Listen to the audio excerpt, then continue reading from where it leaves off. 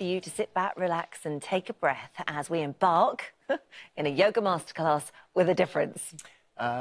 This will only work if you've got a dog, but you might enjoy the relaxing nature of it anyway. To tell us more, let's talk to Chief Yogi Mahny and her yoga partner, Robbie the dog. Lovely to see you. Good morning. Good morning. Good morning. So we should point out that Robbie has disgraced himself twice in the past. First of all, in Britain's Got Talent in 2017, he weed on David Walliams' shoes. And we have a little clip from the last time you were on this show. Let's have a look at this. Right. What we're going to do is try and lift the back legs off our dog, the hind legs, and just massage their glutes. Oh, look at that. Yeah. OK, go on. Do it. Right. And this is live.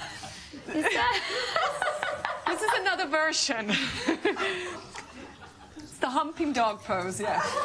So hopefully we're looking for a little bit more calm today, this time around. I'm not. So explain dog yoga. Right.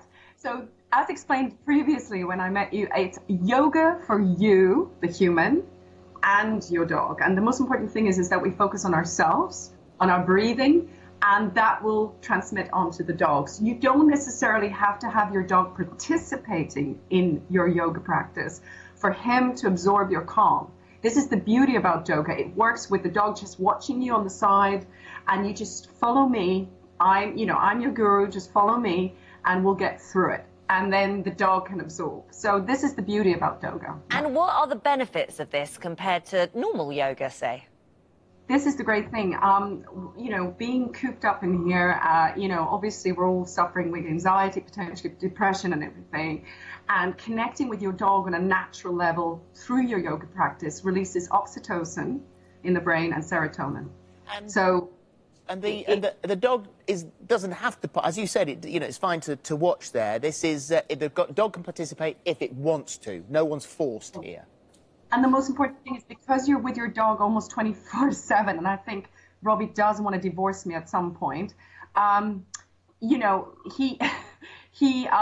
don't want to overload them and pull them and drag them to the yoga mat because they've had enough of us, basically. So it's good to just leave them, allow them to come towards you, lick your face, hump, jump, whatever. I mean, it's a bit crazy, but it works. And the more you do it, the more it's going to work.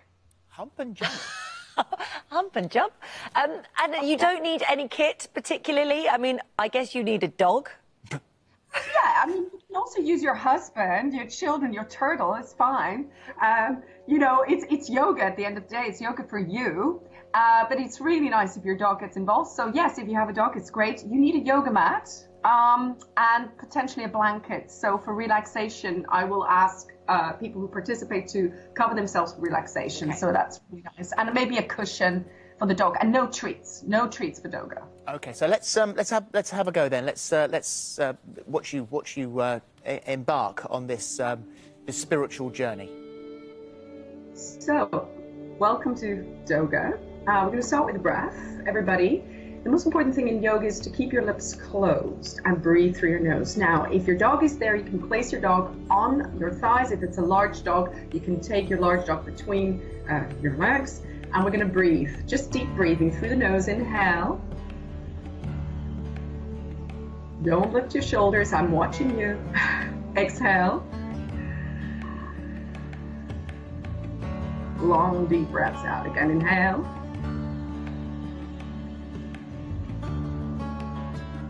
Exhale.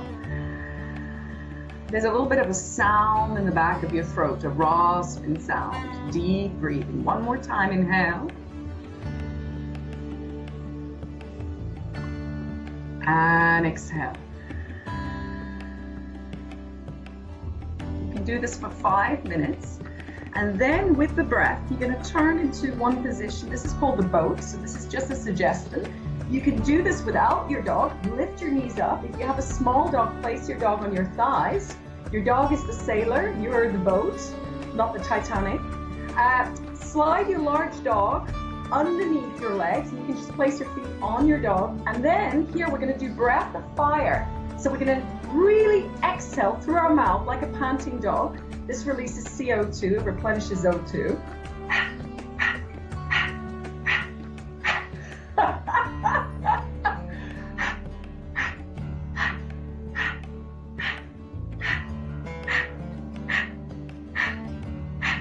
Good, and if you want to be adventurous and really start working on trust and balance, you can catch your toes and just keep breathing.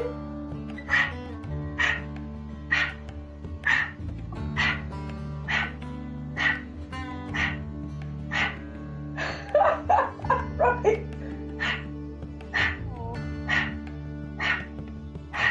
And then slowly bend your knees and hug your dog into your chest. Deep breathing again, inhaling.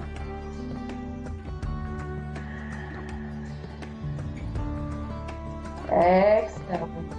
That's And then lovely. It's very relaxing. I mean, the dog was incredibly It relaxed. really was. I mean, you could see the dog just like getting more and more chilled out by the second. Unless the dog is thinking, oh God, not the yoga again. Where can we find you? Whereabouts are? Because you do a lot of this online. Where are you? I'm www.dogayoga.fit. Dogayoga.fit. You can join my Zoom classes, and sometimes I'm on Instagram as well, Doga Mahny, M-A-H-N-Y. So you can just follow me and I'll keep you updated for classes. Well, thank you very much. Thank you very Love to see much. you And again. he was very well behaved. No jump and hump today. Bye.